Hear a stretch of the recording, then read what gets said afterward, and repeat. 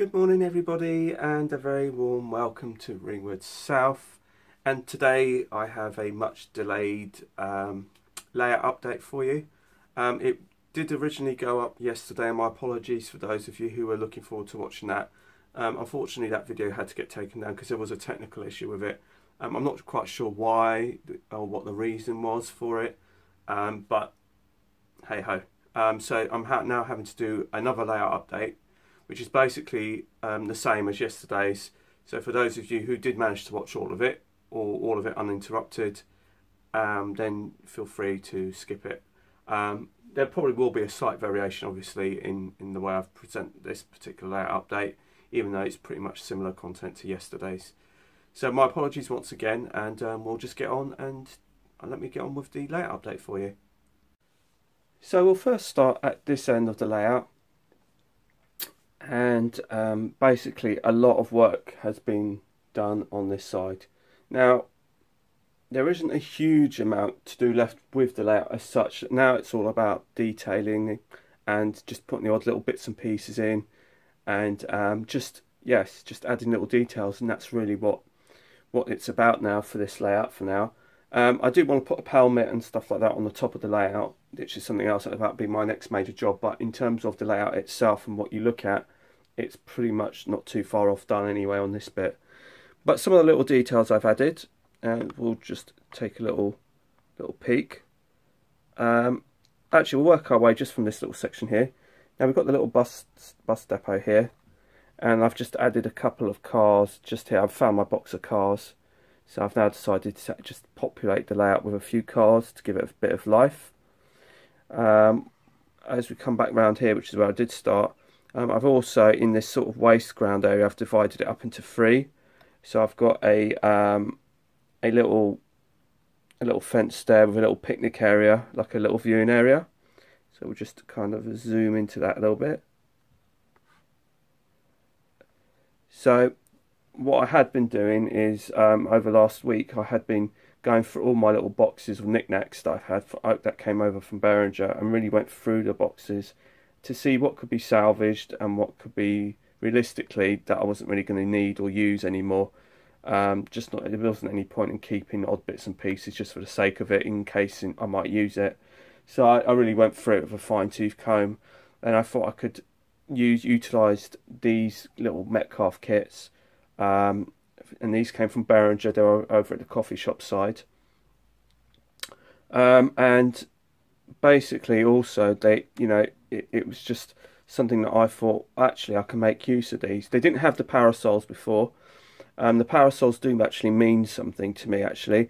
The black and yellow ones kind of just remind me of my time over at Fleet Bus when I used to work for them, and I did love working for them, and I really enjoyed the buses and enjoyed the people over at Fleet.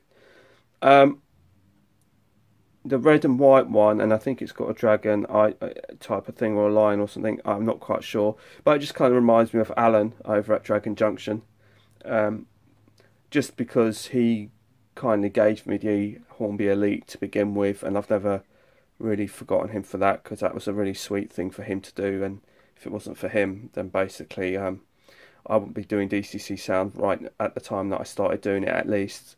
Maybe now I would have done, but at the time, I could have done with all the help that I could get, and he was kind enough to give me that Hornby Elite. And I do love his layout as well, so yes, it's so that's a little bit of a little thank you and a homage to him as well. I've got a little train spotter, and he's just about there. And there's also a little metal dustbin which I had, so I thought, okay, we'll put that over there. And then we've got the little burger van over there, and that kind of makes it out like maybe the road sort of continues, or there's a car park down that end, and then they just walk to the picnic area. So that's kind of my view of it. So that's kind of like the first few bits that I've been doing. So we're at the fueling point, as you can see, and again I've been adding bits and pieces of my detailing bits that I had from my previous Nightwing kit, which is what that is. That's not a Batman one, that's actually a Nightwing kit that I've salvaged. I've had that for years and years and years, to be honest with you, and that's something else that kind of got salvaged from Beringer. Jeff Redman also gave me a load of heat shrink, which I've used for the various hoses and everything like that. Tony Northeastern came up with this idea of using solder to make a coil of hose, which is what I've done over on the far right hand corner. I also added a pallet with a couple of oil drums on it, and I think that looks pretty decent. I just need to find some proper people for it. And behind that is my first GBRF Sunderland 66-725. That's only just come out to play today. That's been sitting in the box for some time, so I thought I'd just give it a quick little whirl. Also, I've added some bits and pieces. As you can see, I've added some old sleepers, I've added some rails, and I've also added a little sign there, disused sign that came from Behringer. So I don't know if we can zoom in on that, but we'll try. But there you go. So you can see the sleepers and the old signage and some rusty rails there. So if I zoom back out. Now this building, the engine shed, that's just an engine shed on its own from Hornby Scaledale, but I've added actually this little extension here, and if I just pop it off, it literally just sits on it. And that's the actual building in its entirety, and this is just like a scrap bit of card that I just made a little lean-to out of it. So it's just to make a little extension as a store. So that's what I've done there, and then you just pop it back on there. It just sits on there. And there you go.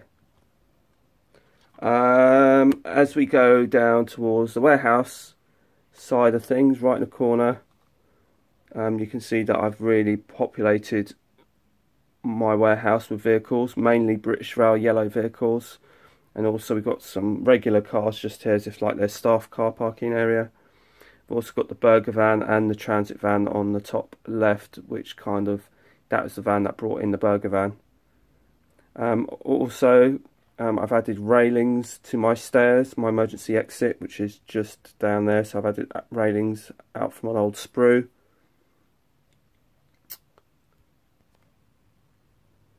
Also at the warehouse, I've started populating that as well, adding workers and bits and bobs, brute trolleys, pallets.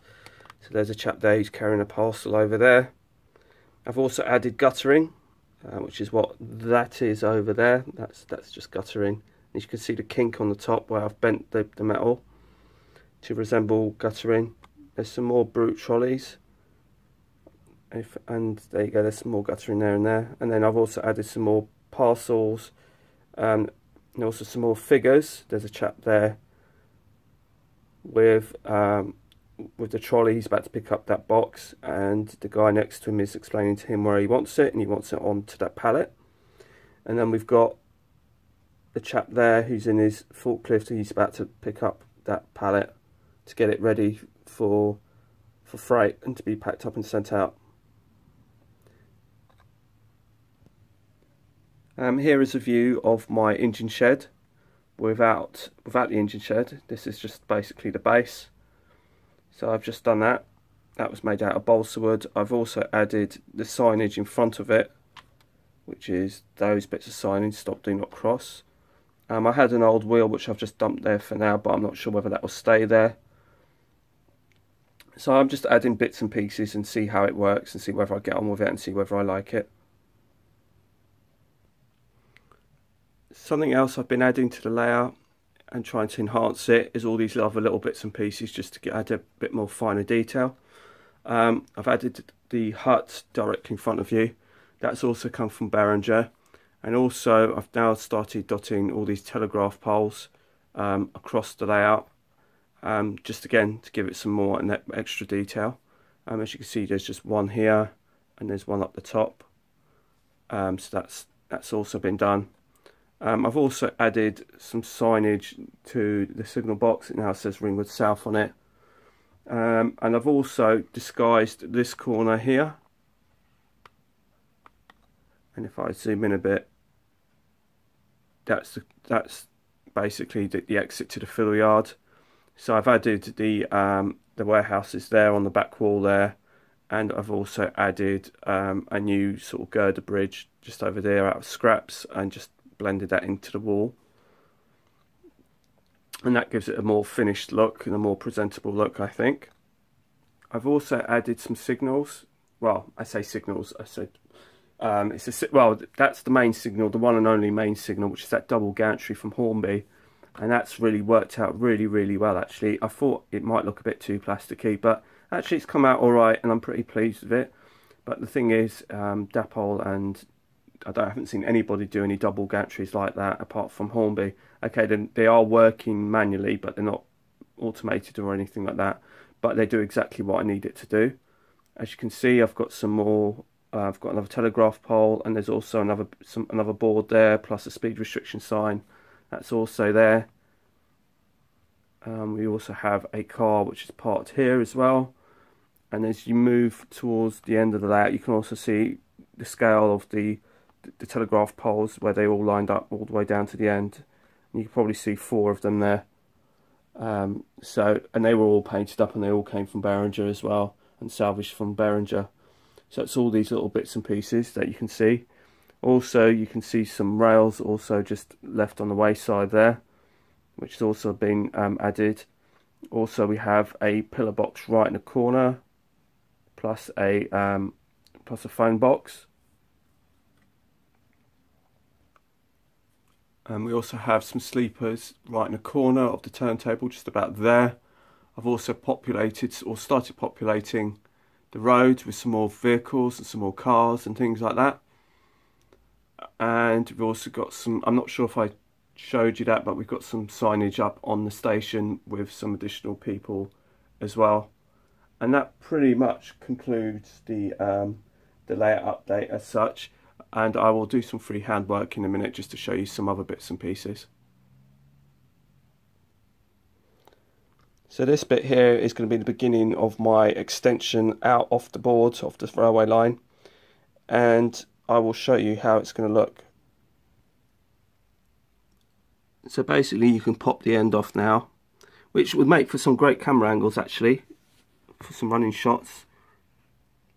You know, as trains coming towards, so you can also have it like that. But basically this is going to be like a bridge. It's not going to look anything like this. This is just the beginning, and it runs just towards here at the moment. It's about 3.5 feet long, which is really useful and really good for me. I'm really pleased with that. I always thought that the station was a bit short, so there is this plan just to turn this into some sort of what's the word I'm looking for? I'm going to turn this into some sort of feature. That's it. That's what I'm going to do. I'm going to turn it into a feature. So again, it's not going to look nothing like this. It just looks like a plain board right now. But if you sort of base it on what I've done so far with the layout, you can sort of see where the quality is going to be and how it's going to look. You know, you can sort of see that it's going to be decent quality when I finished it, basically. Over at the yard here, we have one of my other 50s to go for the 50s at 50 event.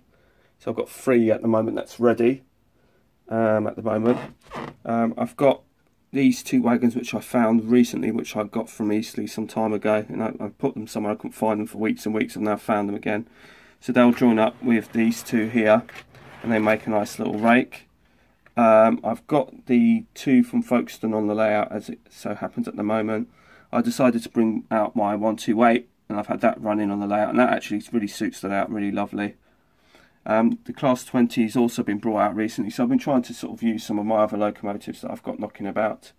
Also up here I've put a shelf up, so I've got some locomotives sitting here at the moment.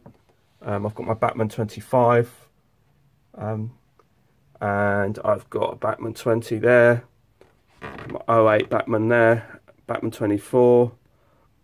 This is my Batman 66 with DCC Coastal Sound. My Hornby TTS Railroad Class 20. This is my Batman 37 with TTS sound. This is my Batman 47 with TTS sound. This is my 73 Hornby Lima hybrid. That hasn't got any sound in it as yet. And I've got my Class 68 002 Intrepid with DRS livery, touchwood, which She's been pretty good to me. It's been alright now, thankfully, after all the dramas.